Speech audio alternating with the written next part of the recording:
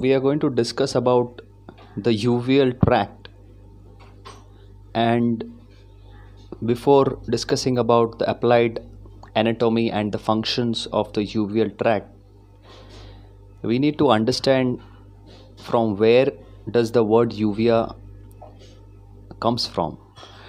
And the word uvea is derived from the Latin word uva, UVA. It is derived from this Latin word called uva, and which means grapes. And this is so for one sole reason. It is because of the grape-like appearance of the highly vascular layer called uvea, especially when the white sclera was stripped away. The uvea has this grape-like appearance because of its high vasculature and pigmentation. Hence, the word uvea is derived from the Latin word uva, which means grapes. The uvea essentially is composed of three important anatomical structures, namely the iris, the ciliary body, and the choroid. ICC, iris, ciliary body, and the choroid. These are the three anatomical structures which comprise the uveal tract. The uveal tract, as we discussed, is a densely pigmented vascular coat of the eye. Densely pigmented. And if we have to understand the uveal tract from correlating it to the coats of the eyeball, the uveal tract is the middle vascular coat of the eyeball. As we know that the eyeball is covered by three coats or three tunics. The outermost coat is the corneoscleral coat. The second coat and the middle coat is what we are discussing, which is known as the uveal tract. And from inside, the innermost coat is the retina. So three coats of the eyeball: the corneoscleral coat, the uveal tract, and the innermost coat, which is called as the retina. So essentially, if you understand that the uvea is sandwiched between the corneoscleral shell externally and the retina internally. It is sandwiched. It's like a in-between structure between the corneoscleral shell from outside and the retina from inside. So the uveal tract has three important parts. From anterior to posterior, if we look about and talk about those parts, anteriorly there would be the iris, secondly there would be the ciliary body, and then comes the choroid. The iris, the ciliary body, and the choroid comprises the uveal tract. When we talk about the vasculature and the pigmentation of the uveal tract, and we understand that it is highly vascular, we need to learn from where does it receive its blood supply. It supplies the blood to most of the eye from the anterior and posterior ciliary branches of the ophthalmic artery. This is an important question which needs to be answered. What is the blood supply of the uvea? It receives its blood supply from the anterior and posterior ciliary branches of the ophthalmic artery. The anterior and posterior ciliary branches of the ophthalmic artery supplies the uveal tract, and further the uveal tract plays an important role in providing vasculature and nourishment to the entire eye.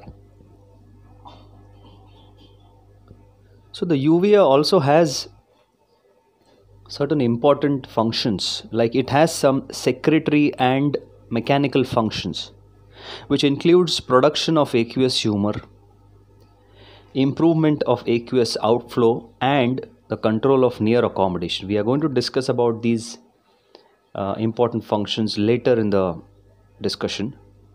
But primarily the function of uveal tract is to supply nutrition to the eye, both in health and in disease.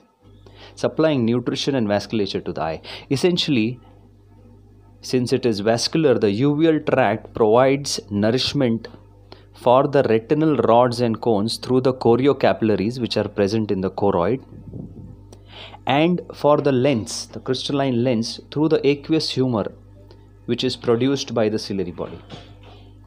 So this is interesting. The uvea has multiple roles to play, and also because of the trio of the iris, ciliary body and the choroid, when they three come together, there is something very important that is happening within the eye, which includes these important functions of the uvea.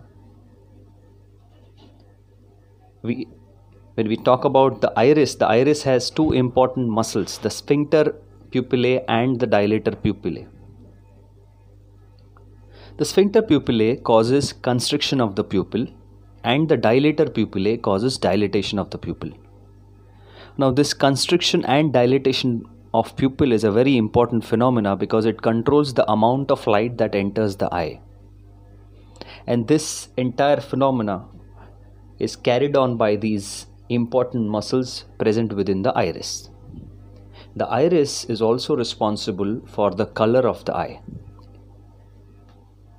Secondly, when we talk about the ciliary body consists of two parts, the anterior plicated or the folded part, which is called as pars plicata, and the posterior plane part or the flat part, which is called as pars plana. Pars plicata is the anterior folded part, pars plana is the posterior flat or the plane part. The ciliary muscle plays an important role in the process of accommodation. Now, what is accommodation? Accommodation is the ability of the eye to see at various distances, from near to far, from far to near. Constantly, this phenomena is happening throughout the day, and there is an important process which is going on, which is called as accommodation.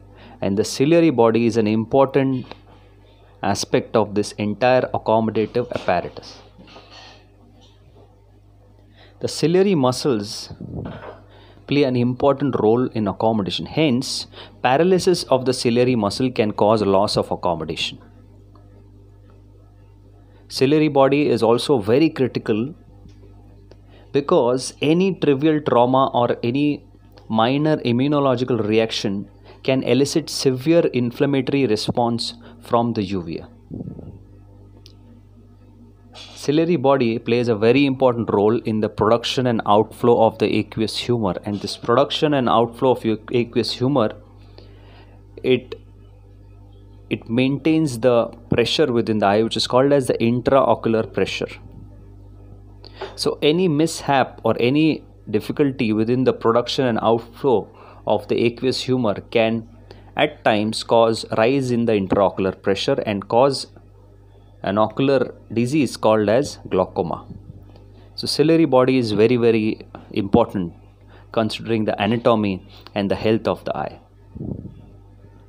When we talk about the choroid has a very rich vascular supply, and in fact it is the uveal tract which has the maximum ocular blood flow of the entire eyeball, and that is why any systemic association, trivial eye trauma, can increase immune response from the uvea, especially because of its rich vascular supply. The uvea may become involved in certain diseases due to certain changes that occur at a systemic level, sometimes because of external trauma to the eye, and these diseases can be present as an inflammation of the uvea called as uveitis. They could also be present as a neoplasia. Sometimes there is a growth of abnormal blood vessels which is called as choroidal neovascularization. So uvea may be involved in certain diseases through inflammation and other disease processes.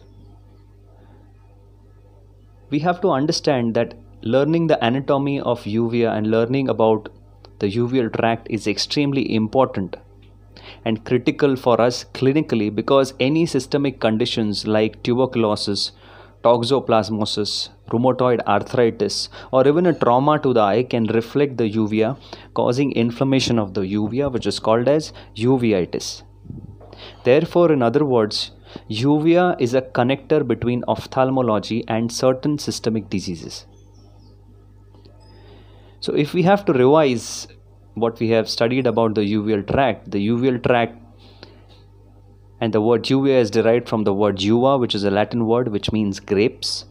Uvea is densely pigmented and highly vascular. Uvea is comprised of three important parts: the iris, the ciliary body, and the choroid. And together they play an important function, and the primary function being providing nourishment and blood supply to the eye. Thank you very much.